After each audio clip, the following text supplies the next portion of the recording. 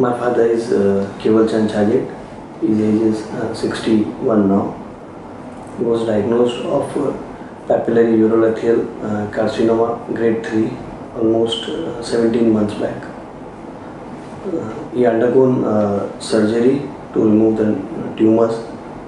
I asked the doctor, so he said this may reoccur, and if it reoccurs, then again we will do the surgery. So I was worried and I was so tense about what to do. I asked about how to prevent those. Though no, there are no way to prevent. Luckily, I met Dr. Prasad and Dr. Falguni, and the treatment started in almost 16 months back.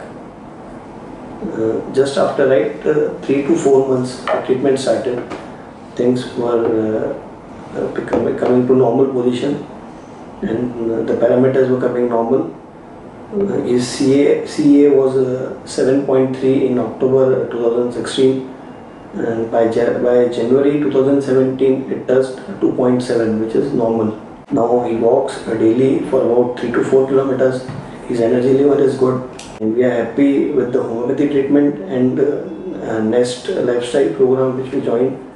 This helped us a lot, and the changed the life, and even this changed our family life also.